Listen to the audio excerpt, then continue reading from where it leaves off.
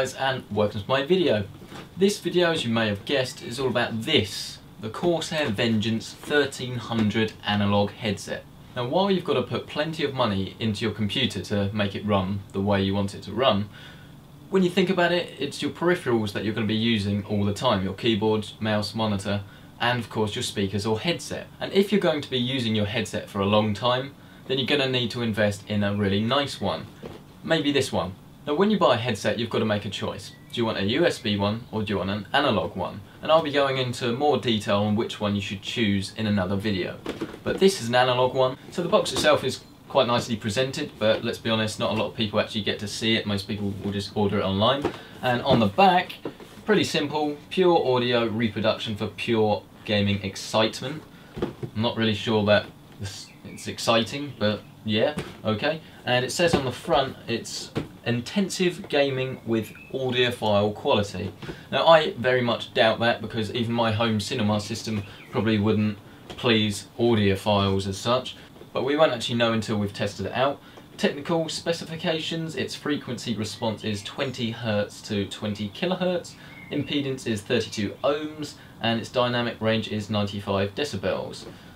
But the main thing is that its drivers are 50mm, and that is something that not a lot of headsets do, especially the lower end ones.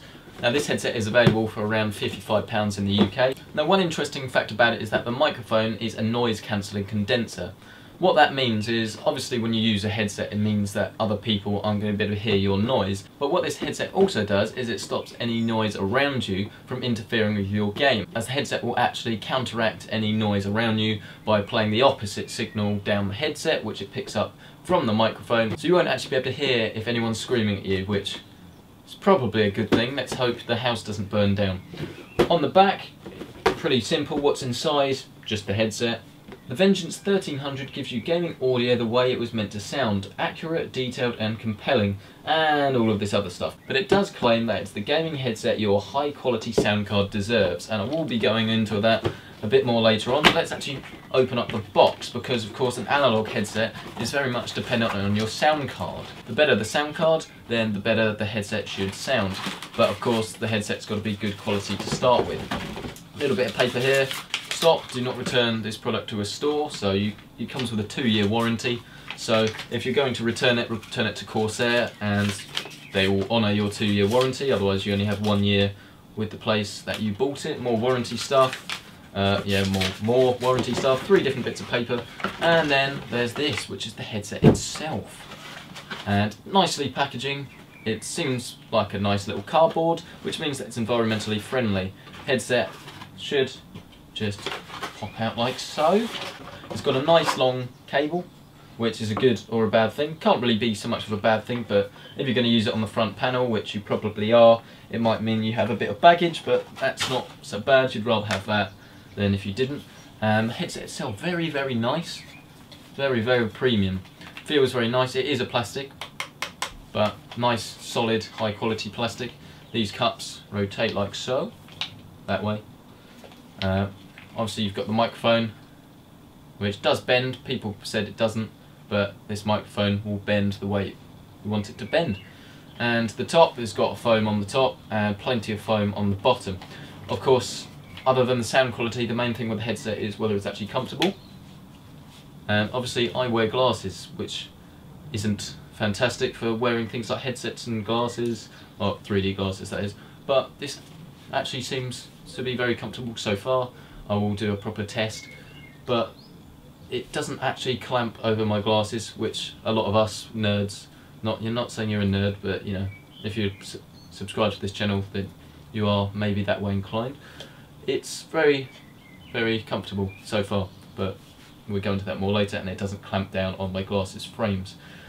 As for these, which are of course the connectors, you've got the pink microphone and the greeny yellow 3.5, both 3.5 jacks, one for the headphone, one for the microphone, and these will plug into your sound card or of course your front panel.